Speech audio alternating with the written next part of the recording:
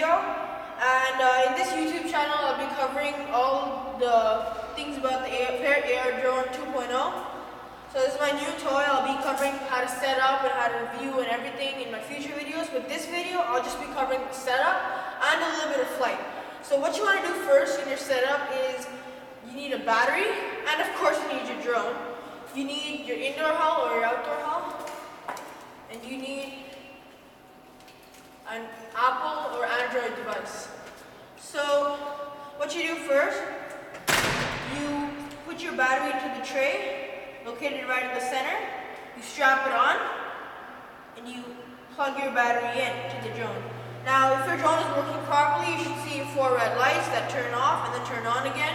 And then you should see a motor twitch from all 4 motors. Let's wait for that. Okay, now the lights should turn green. And yes, they have. Then you put down your mat, you put on your hull, so your indoor hull or your outdoor hull. In this case, I'm flying indoors, so I would put on my indoor hull. Oh, and by the way, this here is a USB connector. It's new to the Parrot AR Drone 2. The Parrot AR Drone 1 didn't have this, but basically what it does is you can record your videos directly to a USB stick. So what you do is, after that, you open up your iDevice, right here, and you go to settings, and you go to Wi-Fi, and you select your AR Drones network, which will come up automatically for me because I've connected to it a bunch of times. And then you open up your app. So right now I'm using AR Free Flight. There are a bunch of other apps like Drone Control and Drone Ace and stuff, but for this one, let's use the official AR Drone app. And then you see the app open, and you wait till piloting comes up, you click on it. These other apps do a bunch of other stuff. So then what you do when you have the screen is you press the takeoff button, so I'll just go over the review of all the different buttons. These two are to control the drone. This one is the tilt button, so when you press this and tilt forward, left, right, or back, that's the direction the drone will move.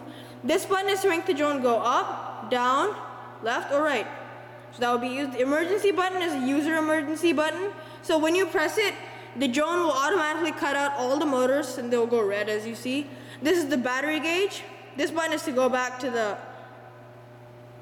user screen. This is the settings, which you can actually change.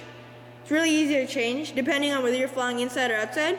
Now the AR drone does have a forward-facing camera, and that camera records at high def, so 720 by 1280 pixels. So that would be useful if you want to record video or if you're somewhere high up in the air. This is the record button, so this is what you use to record. You can take a still picture anytime by just pressing this button. Okay, and then you would just go back to the menu and go to your photos and videos, and you can see all of this again. So what I'm gonna do now is I'm gonna hit the takeoff button. So let's get up in the air as soon as possible.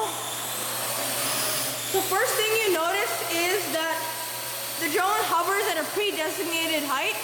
So what you want to do is you want to either make it go up or down, and then you want to tilt it forward or backwards. So what I'm going to do is I'm going to make it go forward, or left, or right, or back. So this is how the AR drone hovers. Okay?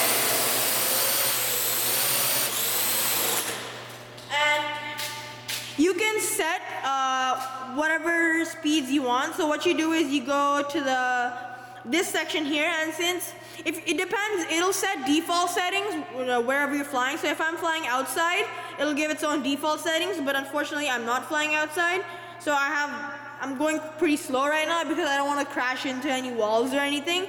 But I will be covering outside flights later.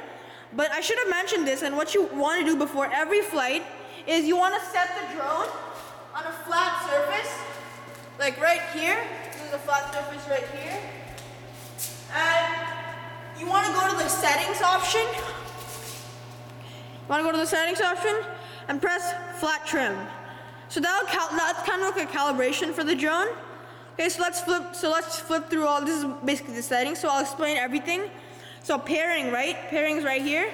So that'll make sure that while you're in flight, nobody else with an iPhone can steal your connection, and therefore they can't fly your drone away and keep it, so they can't steal it. So that connection is just between you and your iDevice.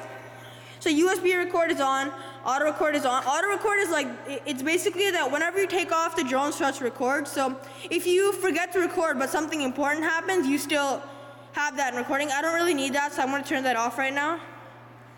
And then there's a flip. Since I'm indoors, I'm not enabling the flip because that would cause, and I have the indoor hull on, that would cause the drone to like spin out and crash. So I put it off, but now you can choose between your front flip, back flip, left flip, and, sorry about that, my battery. Front flip, back flip, left flip, and right flip. And this is just the settings, so altitude limit tells you how high you can make your drone go. Vertical speed max is pretty much how fast it'll go higher and upper and lower. Rotation speed max is how fast it'll rotate, and tilt angle max is how fast it'll go. So joypad mode is basically when you control your drone, you have to tilt forward and backward, but in joypad mode, you just slide it up, down, left, and right. So there's no tilting of the iPod. This is more for like more video game type people. Okay, absolute control is an interesting feature they added in just the AR Drone 2.0. So basically what it means is, if your AR drone is facing, let's say, to the left, and you press forward, the AR drone will go to the left, not to your forward. So it'll go to its forward, if you know what I mean. So this can be kind of difficult for beginners like me to, learn to pilot the drone. So what they did was, because of the new gyroscope built into the AR drone, wherever you are, if you tilt the drone forward or backward, it will always go in the direction you're pointing your device, no matter what way it's facing. So I'll just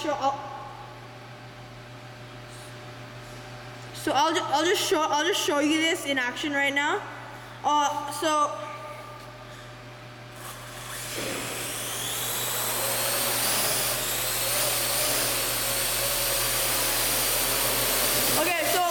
Right now, I have my device and I put it forward. The drone goes forward.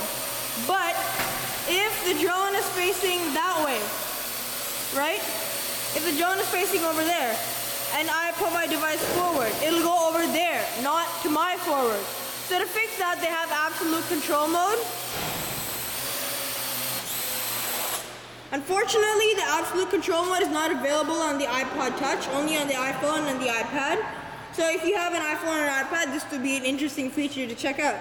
So instead of talking now, for the small amount of battery that I have left, we are going to go fly the drone.